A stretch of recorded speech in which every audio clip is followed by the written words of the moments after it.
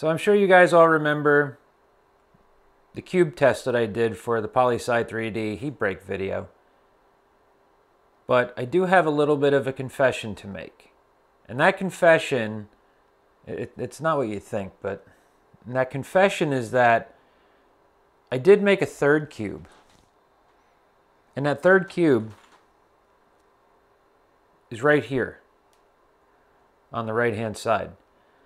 And that third cube is the exact same profile for the Ender 3 V3 SE, but, spoiler alert, it was run on my Elegoo Neptune 2.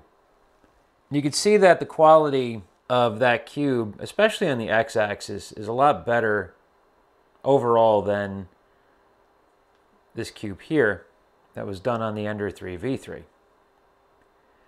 Now, not to knock the Ender 3 V3 SE. It's a very capable machine. What I'm trying to get at is the difference is that this cube is running on a machine that's got Klipper firmware installed. Which now answers everybody's question of, when will I Klipper this machine? Well, the answer to that, ladies and gentlemen, is right now. I actually got the printer.cfg file from the Creality Sonic Pad's official new firmware release. I had somebody do some covert and send it to me. And I want to try that out on here using, well, first off, I want to try using my BTT Pad7, but then I've got some other stuff in the pipeline, and I'm not gonna spoil it. I can't give every secret away, you know. Girl's got to have her secrets. So I'm going to install Klipper onto here, and I'm going to run it off of the BTT Pad7, and well, we'll see how it works. So as it currently stands, there are 3 printer.cfg files floating around on the internet for the Ender 3 V3 SE. There is the official Sonic Pad version. There's this version from this guy here, Oxdead, if you want to call him that. And then there's this version here from Buddhas Dinaman. And let me just apologize now for that terrible pronunciation. I haven't really dug too far into these two versions just yet, but I'm assuming that they're based off of the same master CFG, only because the commenting at the top is very similar. The Sonic Pad version does not have any commenting on the top. I've gone through and ran the comment sections here through Google Translate just to de-Chinify them, if you will. And I'm going to test out all 3 configs just to see if one has better features or functionality than the others, but ultimately I'm probably going to wind up creating a hodgepodge of these 3 and kind of just mashing them together into my own little version. It seems like the 2 unofficial versions have TMC 2209 stepper sections, and the official has 2208s. So I'm not exactly sure which drivers are really on this board. 6 to 1 half dozen the other until you start trying to do sensorless homing, and the 2208s may or may not have that functionality working. So I guess we'll just have to work around and find out. Because I'd be interested in setting this up for sensorless homing if it's possible, just to have something to create more videos with. But ultimately, I just want to get Klipper on here and just see it move. I want to get it in there, do a bed level, get the Z offset, and be on my way. Now, the version from this guy here actually has some additional functionality that he's working on for getting the bed sensor working, strain gauge. Inside the Sonic Pad version, there are custom sections here that pertain to the bed strain gauge, but these are probably custom-coded sections that are not released yet officially because Creality has yet to release their version of Klipper. And yes, cue all of the GPL license violations, blah, blah, blah, but that's the story as of right now. There is no official Creality version of Klipper that has been released yet. So these I may have to just kind of take with a grain of salt and just expect them not to work. So I've got my BTT Pad7 fired up, and I'm going to SSH into it. I'm using Windows PowerShell, but you can use Windows Command Prompt, or you can use a program such as Putty to SSH into your device. I'm just going to go SSH BQ at BTT-Pad7, put in my password. And now there's two ways you can get into make menu config. You can do a cd /Klipper, and then in the Klipper directory, put make menu config, and that'll bring you into the make menu config interface. If you want to do it another way, you go cd back to your main directory, just cd with a tilde, and you can go and use the Kaya script if you have it installed. Go to the advanced menu, number 4, go into build only, number 2, and that will also bring you into the make menu config interface.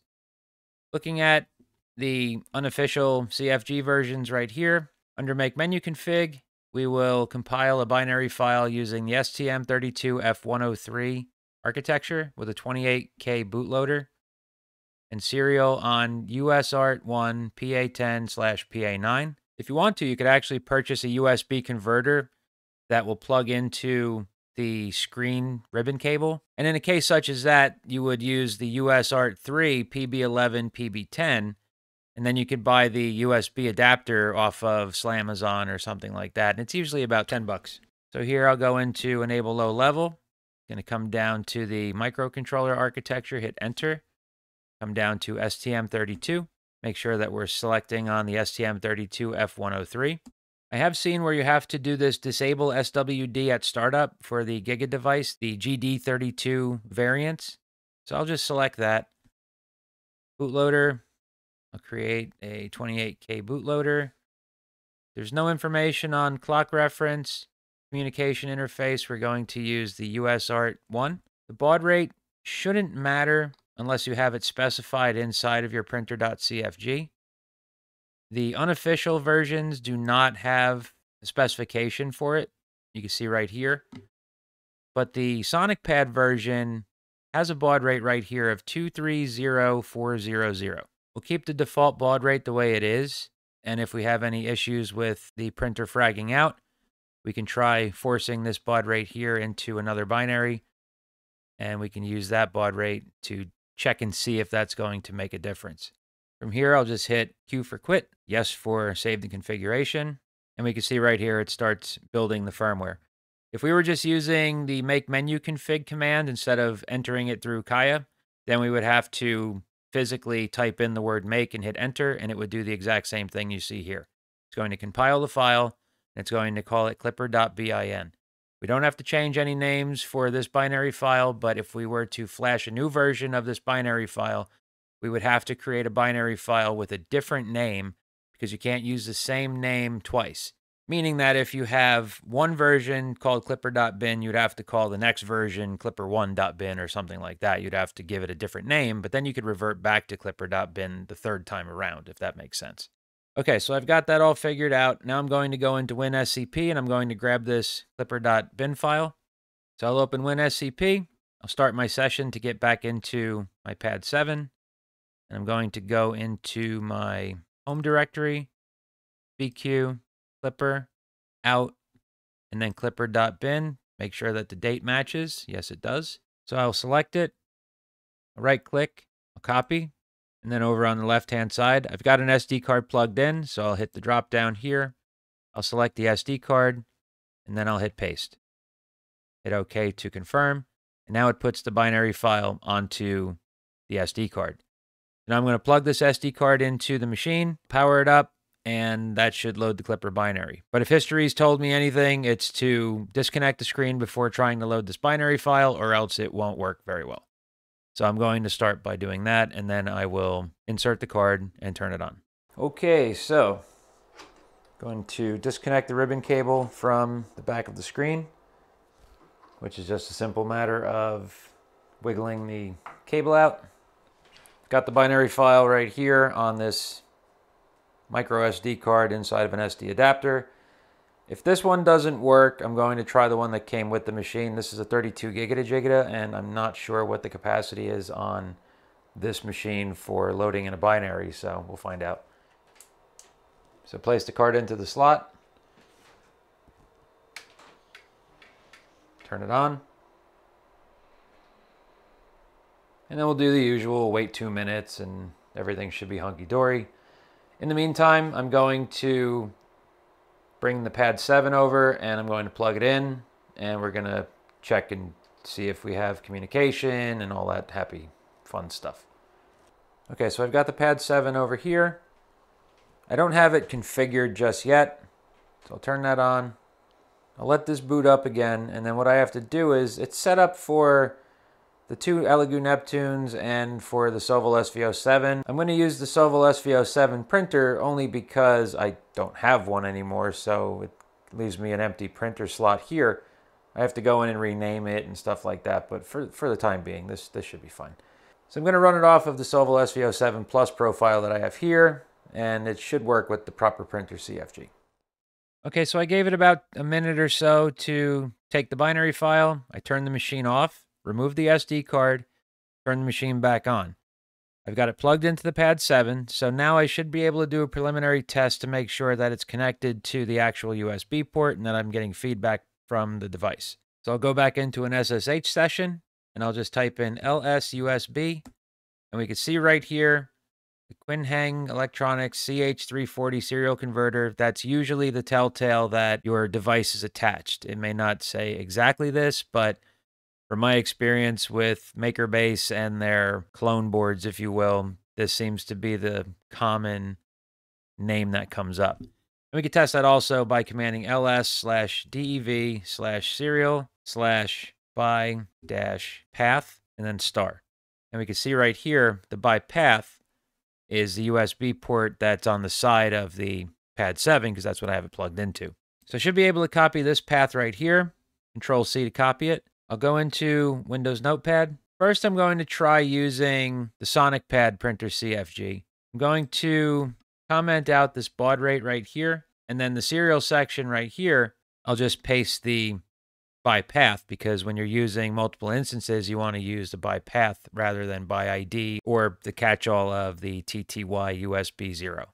I'm going to put that into the exact same spot on all 3 of the CFGs. That way I can freely bounce between them and not have to worry why one is popping up and one is not. So I'll just save these just to be on the safe side. Now I'm actually going to let you guys in on a little secret. The reason why I record these videos so I can have something to reference back on when I forget how to do something. Because I need to reset my config.json file for the SV07 Plus because I had it running off of Wi-Fi, and I don't remember where the hell the file is. Okay, I got it. It's under BQ, main sale, config.json. One damn folder I didn't look at. Okay, so the Pad 7 is up. I've got it set up for the SV07 Plus, but again, that's just semantics. I'll go into machine. I'll go into printer.cfg. Now, this is the old one for the SV07. So for right now, I'm going to just take that just in case somebody should need it for something. And I will do a create file, and I'll say SV07 backup printer.cfg. Create that. Go into here. Control-A, Control-C, save and close. Go to here. Paste, save and close.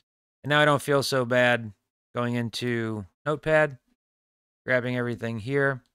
Control-A, delete, Control-V, save and restart. Okay, so the factory CFG came up with errors saying that I can't use SafeZ homing and homing override simultaneously. And I believe I uncommented the SafeZ home myself, so I will take full responsibility for that. Okay, now we can start seeing where PR Touch V2 is not a valid config section. So yeah, there is some special trickery going on with these 2 sections right here. So what I'll do is, for now, I'm just going to delete those because I have a backup copy of this CFG. Save and restart. And we're up. So it seems to be working. I just have to go through and make sure everything's set the right way. One thing I could see so far is I have to fix that because I like the cross style rather than the buttons. So, gonna go to the Pad 7 and we'll see if this thing's gonna go for a fly or not.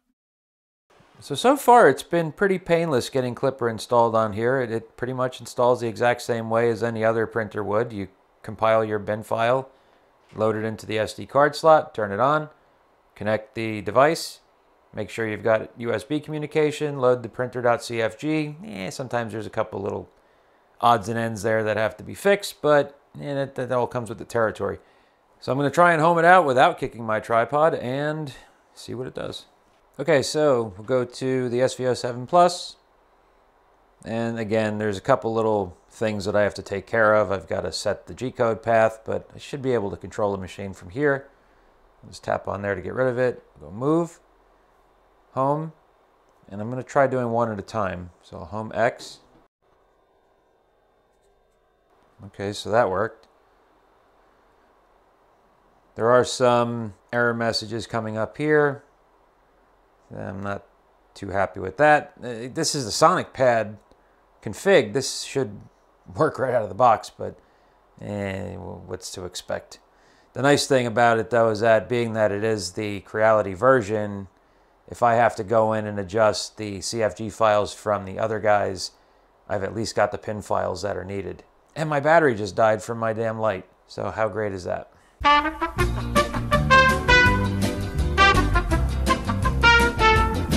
And we're back. So I was playing around with the printer CFG from the Sonic Pad and I wasn't too keen on it, so I figured I'd swap out to one of the other ones from the community, and lackluster results, less than stellar. So I kind of started messing around with my own config, and I took some of the community stuff, I took some of the Sonic Pad stuff, I took some of my Neptune stuff, kind of sprinkled a little here, sprinkled a little there, and I came up with a workable solution. I've got it to a point now where I can move the machine around, I can home it.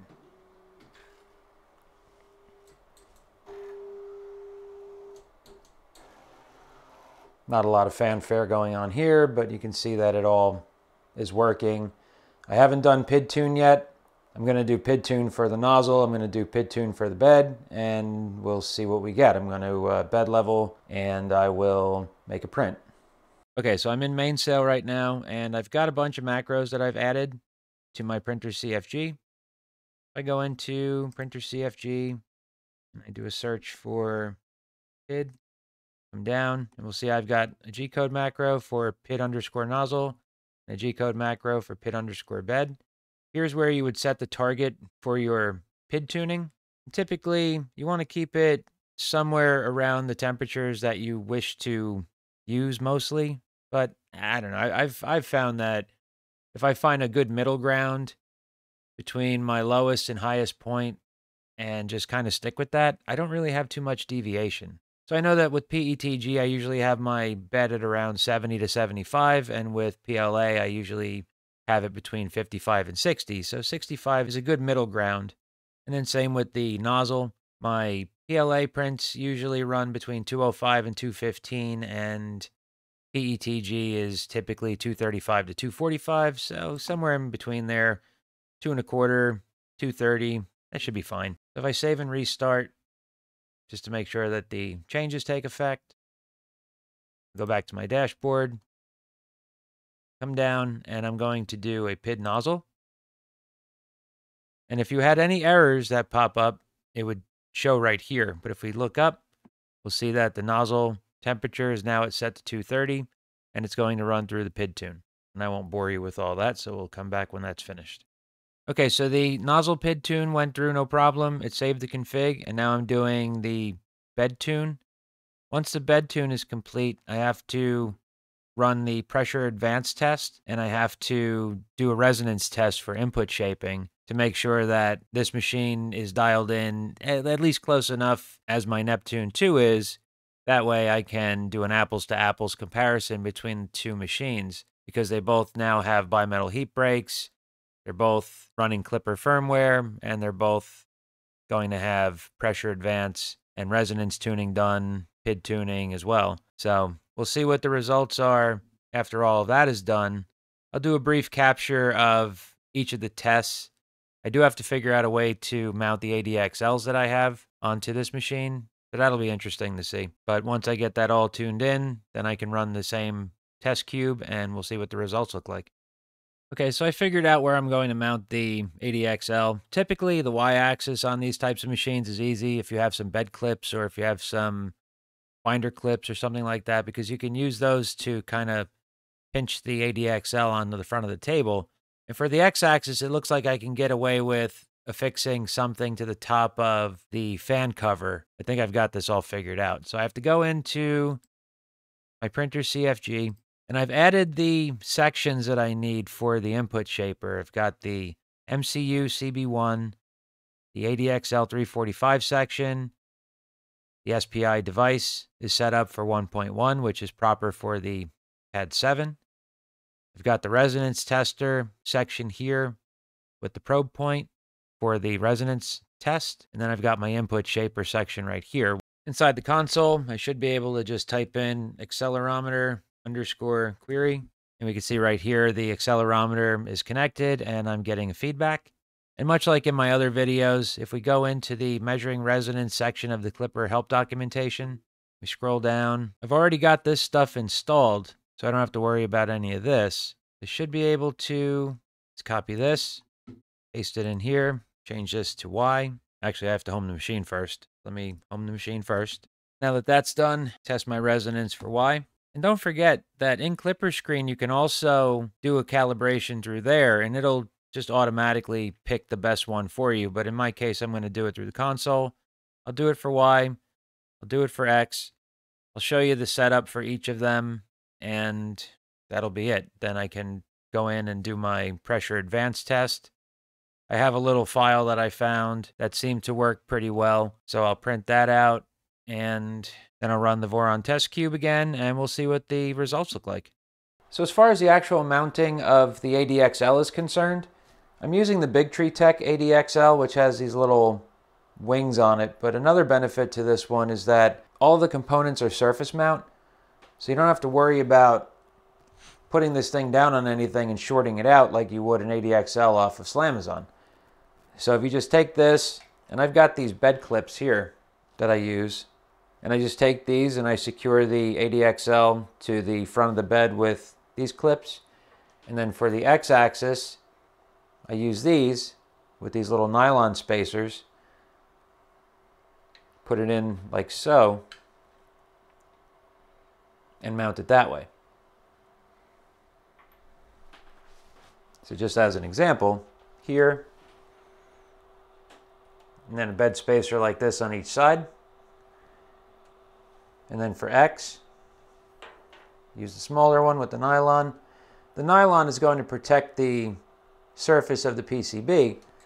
Just put this on top like so, and then use the clip to secure it like that. And just use one on each side to keep it from rocking this way. Okay, so now that both of the X and the Y axis have been tested, going to copy this section right here, SSH into the device, right click to paste, and then hit enter. And we can see right here that the recommended input shaper for X is EI at 59.8 Hertz. If we look here, maximum acceleration for X is 5800. And we can see down here that the recommended input shaper for Y is the MZV at 36 Hertz. And the max acceleration is 3800. So I'll go into my printer CFG. And because I didn't do the auto-tune input shaper, I have to put the information here. So I'll open the command prompt back up. I'll put it side by side so I can read over here and look over here. I'll uncomment the input shaper sections here. And I'm going to make the X-axis frequency 59.8 with the EI shaper. And the Y will be 36.0 with MZV. Do a search for max accel. We can see right here that the maximum acceleration in this printer CFG is 5,000. The input shaper that I'm using says not to go over 3,800. If I wanted to go higher, I could choose a different input shaper. I could use the ZV input shaper, which is a little bit more aggressive, and get 7,300 out of it. And then same thing with X. I could use the ZV input shaper with 19,000, but we'll stick to what it says here, and I'll use 3,800 as my baseline. And then underneath that, I'll add max XL to decel and make that half of the 3,800, which will be 1,900. Save and restart. Then if I look at the dashboard, scroll down, we can see right here, the acceleration and the max XL to decel are what I have set up. Max velocity is 500 millimeters per second. And square corner velocity, typically you want to keep that around 5. Now the only thing left to do is the pressure advance test. I don't have any pressure advance set up right here, but chances are I should be able to get a good cube even if I didn't run it. But I'm going to run the test real quick just to make sure, because I want an apples to apples comparison. So let me load up that file and I will print that real quick. Unfortunately, now I can't use the Beagle Cam to take the time lapse. I have to set it up for a time lapse based on a number of sampling seconds or something like that. So it's not going to be as smooth, but I'll still be able to generate something. So I'll set that all up and we'll come back with the results from the pressure advance test.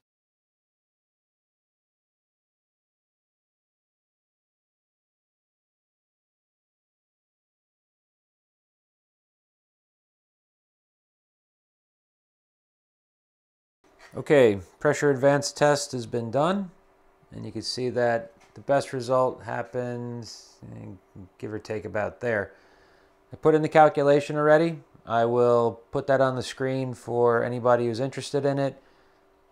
I found this, I think on Thingiverse, and this seems to be a pretty good test piece. But basically what you do is you print this out and you wait for the quality to, just like the focus on this, you wait for the quality to drop immensely. And then from there, you just measure from the bottom up and kind of ballpark where you want your dimension to be. And then you multiply it by a factor, and then you get your pressure advance setting. It's pretty simple once you get the hang of it. But now that that's done, it's time to run the test cube.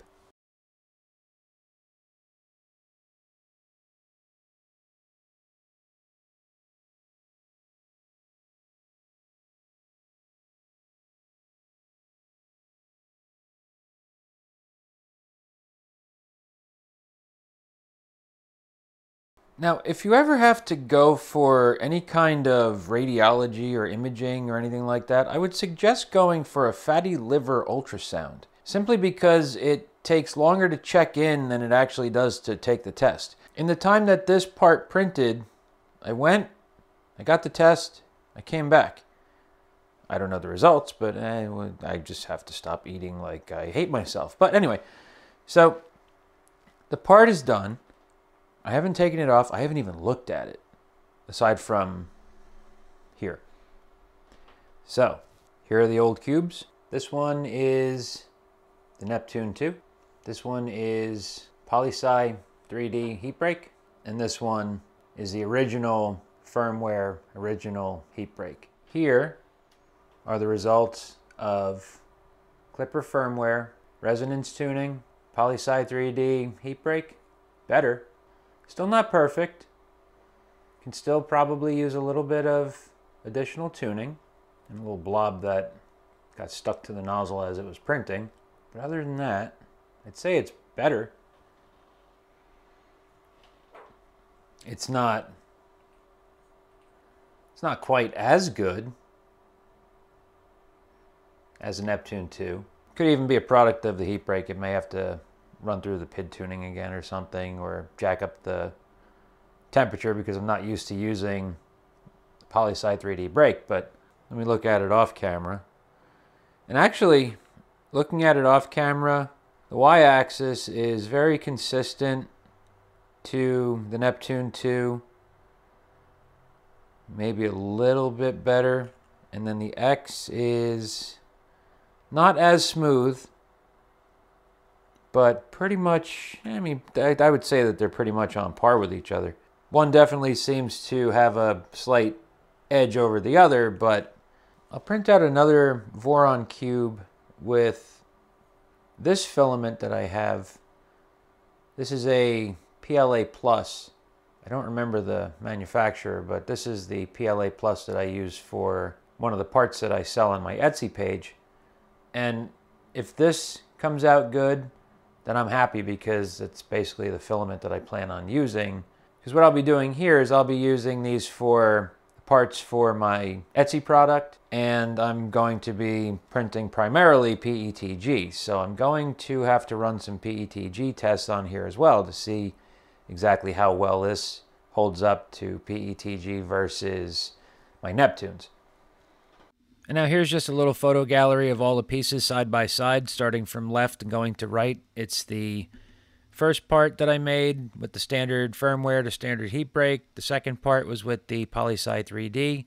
The third part was the Klipper firmware. And then the fourth one was the Neptune 2. And that's going to be the order of all of these pictures in succession here. Now here we got an overall view again to try and show the sidewall lumps and how much better it is with Klipper firmware, comparing the two on the right to the two on the left. And then here's the y-axis. You can see the same thing, some artifacting on the left-hand parts, and then the right-hand parts are a little bit better, less salmon skinning, things like that. So just to recap, in case I forgot to mention anything.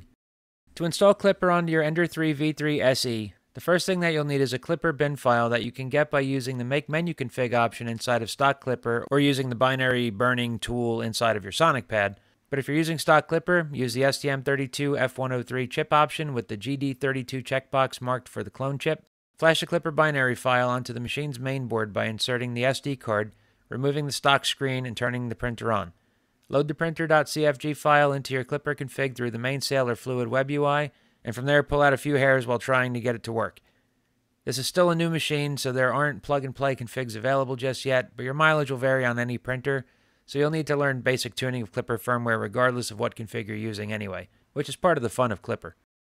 Always remember to check your Z offset. I did fail to mention this in the video, but I recorded a section on doing it, and all you could see on the Pad7 was my reflection, so it wasn't worthwhile to put it here. Once that's all finished, set up your resonance tester and run the checks for X and Y. And you don't have to use an ADXL. You can actually run test prints instead, but this is the easier way to do it. If you want sharper corners and smoother seams, always do a pressure advance test, and once you're done with all of that, run your size calibrations so you can tune in your X, Y, and Z steps. Also, be sure to check your extruder rotation distance if you experience under or over extrusion.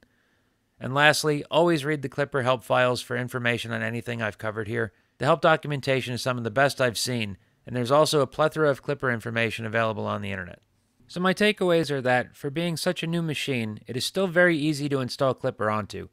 The printer.cfg is still in early development due to the lack of open-sourced information on the GD32F303 chip and its pin configuration, so it can be a bit finicky at times. But the community configs and Sonic Pad config do make life a little bit easier. The Klipper binary file can be compiled with stock Klipper or by using the Sonic Pad, even though Creality's current marketing wank makes it sound like their device is the only one that'll run the Ender 3 V3 SE. The strain gauge isn't officially supported yet with stock Klipper, so you'll still need to do the paper test for your Z offset, but that does seem to be changing as we speak. The print quality is better than the stock Marlin system, but that could also be a product of the fact that nobody, including myself, have spent the time seriously dialing in the Marlin firmware. Also, keep in mind that Klipper isn't for everyone. If you watched my Installing Klipper the Easy Way video, you may remember a certain slide about that, and it still rings true to this day. Companies keep trying to bring it into the mainstream, but the fact of the matter is that it's a finicky firmware made for us cantankerous tinkerers, and it will remain that way for some time. And the best thing about Klipper is the quality of life improvements it brings over a comparable Marlin system running a program such as Octoprint. Ever start a print from Octoprint and then look at your control screen? The screen usually has no clue of what's going on with the Marlin system, whereas Klipper's screen is right there with you, offering up on-screen status and adjustments you can make mid-print. So that'll about wrap it up for this one. If you liked the video, hit the thumbs up. If you like the channel and you haven't done so yet, please subscribe. And if you know somebody who'd be interested in this type of stuff, share with a friend, because sharing is caring. Check out my affiliate links in the description down below at no additional cost to you. It just puts a little bit of catnip into my kitty and it helps my future channel endeavors.